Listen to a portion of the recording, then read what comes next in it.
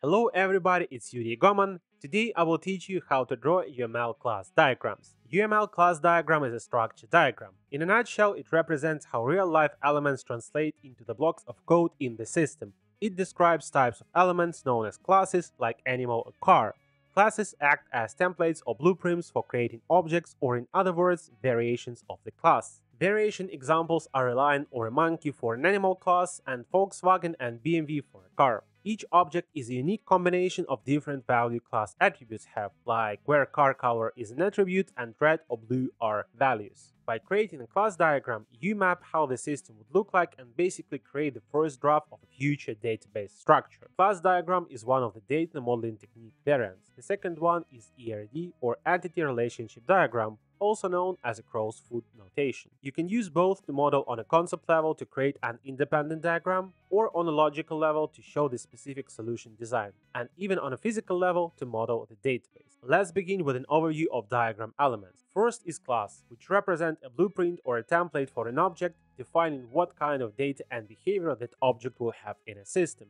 Think of it as a recipe for creating objects with certain properties or attributes and actions you can perform with an object or operation. Classes are always represented with nouns like car, person, or user. It tells you what kind of an object the class represents. The name should be clear and descriptive, reflecting its role and purpose within the system. Avoid ambiguous or generic names like data or object. It is a common question how to generate a list of classes to ensure that you don't lose any. There are some techniques for that. First is use case analysis. Review the use cases and identify the main nouns and actions involved into the system. The nouns are often correspond to candidate classes, while verbs suggest operations that those classes will perform, and we will talk about them later. The second technique is known as CRC cars, or Class Responsibility Collaborator. CRC cars are kind of a brainstorming technique in which you just sit and think about possible classes, their responsibilities, and who they collaborate with or other classes they interact with. Another approach is to read through all the documentation you have, specifically the glossary, and write down all the nouns that could be potential classes. You will need to filter those nouns and separate them from attributes later, and I will talk about that in the following section of this video. Attributes, also called properties, are pieces of information or data that belong to a class. They describe what an object, an instance of the class, knows or stores. Think of attributes as the characteristics or traits of an object. For example, if you have a class named car, some attributes could be color, model, or year. In the class diagram, we do not specify which color for each car, because attributes represent an object with such an attribute, but not a specific instance and value of that attribute. A lot of people confuse classes and attributes because both originate from nouns, and because a lot of people didn't have proper computer science education before working in IT, which is a common thing. To avoid confusion, best practice is using attributes for simple data types like strings, number, or dates. At the same time, if something represents a complex entity with its behavior or identity like customer or product, it should be modeled as a separate class. Remember that classes represent entities or objects that have both attributes and operations, while attributes are characteristics of those entities and usually represent simple values like numbers or text. The next category of elements is association, and there is a whole bunch of them. In general, the association is a relationship between classes that shows that classes are combined in a specific context. This line could have ANDs, indicating navigability, representing that you can access class B from class A, but not vice versa. I don't recommend using navigability unless the whole team really understands its value and knows how to read it. Just keep both ANDs with no arrowheads and you will be just fine in 99% of projects. Besides simple association, we have stronger association types for different purposes. Aggregation is a relationship between two objects, where one object, the whole, contains or it's made up of other objects, the parts. But those parts can still exist independently. For example, think of a car and its wheels. A car has wheels, but the wheels can exist without the car. The car can be destroyed, but the wheels might still be used on a different vehicle. The key point here is that the part can exist without the whole. Important to understand that aggregation, like other association types, makes sense within the context of your project, because in some other cases there might be no sense in wheels without the car and you need to use composition. The Second type is composition, which is a stronger form of aggregation where the parts cannot exist independently of the whole. If the whole is destroyed, the parts are destroyed too. For example, a building and its rooms. A building has rooms, but if you demolish the building, the rooms are also destroyed. The key point here is that the part cannot exist without the whole. Finally, generalization, also known as inheritance. It shows that one class, subclass, or child is a more specific version of another class, the superclass or parent. The child class inherits properties and behaviors from the parent class, but can also have its unique features. For example, a dog class is a subclass of an animal class. A dog is an animal, so it inherits all general characteristics like breathing, but it also may have specific behaviors like barking. The key point here is that the child class inherits from the parent class. Some people mistakenly use UML class diagrams to show behaviors, like processes or actions, through associations instead of focusing on the system structure. For example, adding an association between admin and user, explaining that admin can create user. While this might be true, the UML class diagram doesn't show access to feature operations on classes, it shows relationship. So you don't need to draw such an association unless you need to keep records of which admin creates which user, which you usually don't. The confusion arises because UML class diagrams are meant to represent the static structure of a system, showing how classes relate to each other in terms of attributes and relationships, not the dynamic behaviors or interactions between objects, which are better suited for other UML diagrams like sequence diagrams or activity diagrams. There is no single bullet how to fix this behavior. It only comes with experience. So keep the problem in mind and work with your mentor. Or if you know the universal solution, drop a comment below this video to share it with the community. Another important part of UML class diagram is multiplicity, which describes how many instances of one class can be associated with an instance of another class through relationship. Multiplicity is shown as a range with a minimum and maximum number of instances that can be associated. Multiplicity can be used for association and attributes. Let me show you an example of attributes first. Single attribute value, which is default, like a person has exactly one name. Optional attribute 0 or 1. A person may or may not have a middle name. Multiple values attribute or collection. An article can have multiple authors. Also, here are some examples of multiplicities for associations.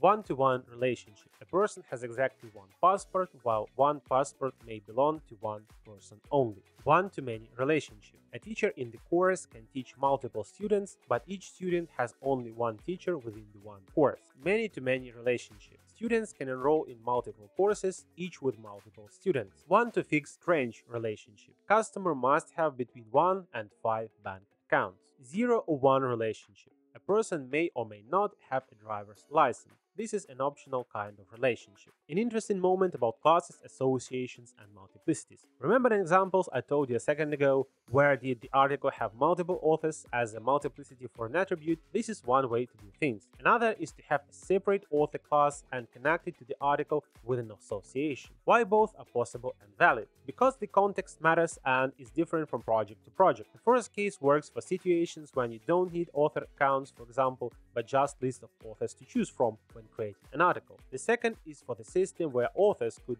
publish their article themselves. Before using the elements I'm going to talk about next, make sure to consult the development team of the specific class implementation. In UML class, data types help define the kind of information a class attribute or property can hold. Think of it as setting the specific rules or labels for the type of the data each attribute should contain. Here are some common data types with examples. String. Think of it as a container for text or words, like names, messages, or descriptions. If you have an attribute called name with the data type string, it can hold values like Alice, hello world, or any other text. Integer. This container holds whole numbers without decimal points like counting numbers. An attribute age with the data type integer could have values like 5 or 100, but not 23.5, as it's not a whole number. Float or double. These are containers for decimal numbers used when you need to store fractions or more precise numbers like price. Boolean. This type holds true or false values, like yes or no questions. For example, if you have an attribute is active with a Boolean data type, it can only hold true, yes, or false, no. Perfect for checking condition like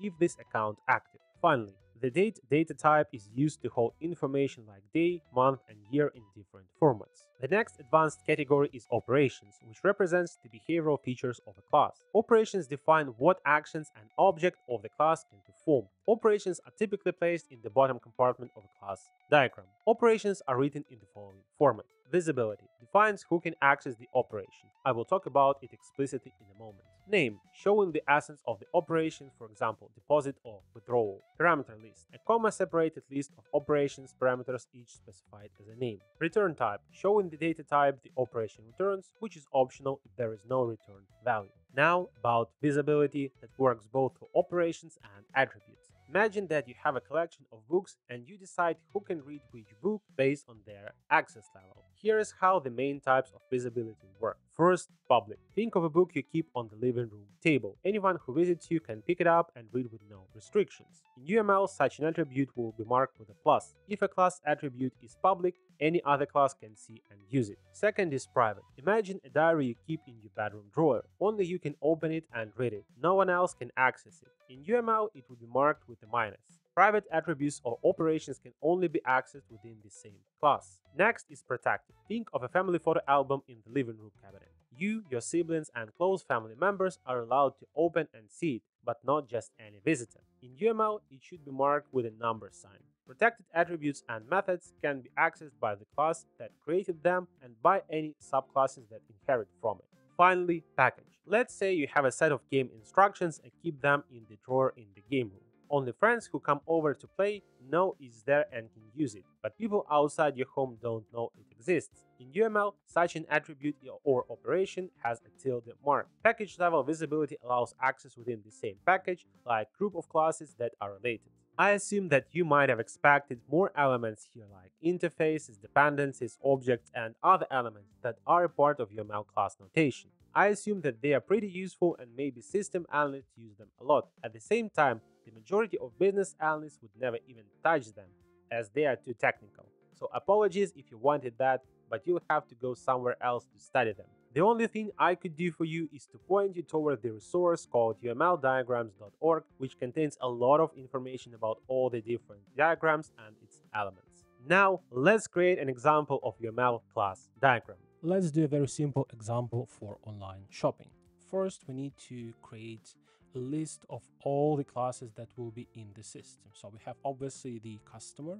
Customers will pay for the orders. They will make orders, obviously, so there's not a class. And yeah, they need to first browse through the products to understand what they want to buy. And actually, before they get to the payment, they first put their products into the shopping cart, I suppose. Yeah, we can add that as well. And I think we could start dealing with that actually. So we can start by adding attributes to the customer. So what would they probably have? I think we can go with a name, and of course there's gonna be a password for them. Oh, and login. Yeah, of course login should be there as well. Okay, let's do that. Maybe they'll have some ID so that we can easily find them in our system. Okay, that's probably enough. We're not doing something very complicated, going with a simple example here just to showcase how it looks like together. So next is gonna be products, right? So what's gonna be there? Product name, and of course there is price, and there is gonna be some kind of details, probably like description, so that you know what we're buying. Maybe there are more details depending on the product, but that's the basics one. Before we proceed, I need to fix this important mistake. So we don't use plural, we use singular for class names always, because every class represents the blueprint of an object. The first hunch would be to connect customer and a product, because customer buys products, they view the list of products, but that would be a huge mistake, because instead of creating relationship, we try to show behavior here, and I was talking about this in the video.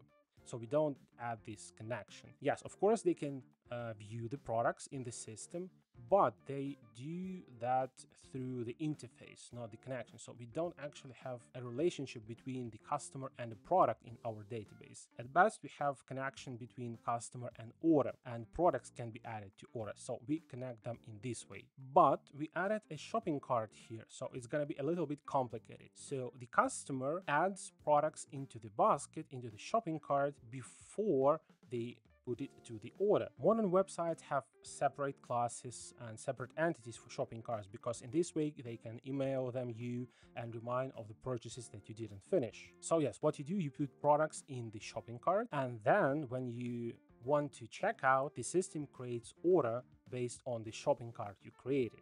And of course, the customer performs payment for that order, but we also pay for the specific order. That's why we have this relationship right here. In this way, customer will have access for the products they bought through this whole connection, through this whole line. But we also need to understand that while the order is connected to payment, we also need to connect customer to the order. The reason is because when we create an order, it's relevant to one and specific customer. We cannot have the same order for many customers unless there's another system where we can do, but in our there's one customer and one order. So we add a composition here. Why a composition? Because without the customer there is no need for that specific order, so there is a very strict connection between them. The same goes for the customer and the shopping cart. Actually, as I mentioned before, some websites store your shopping carts on that later remind you of the purchases you wanted to make but you didn't perform them. And here is the very basic example of the class diagram that you can create.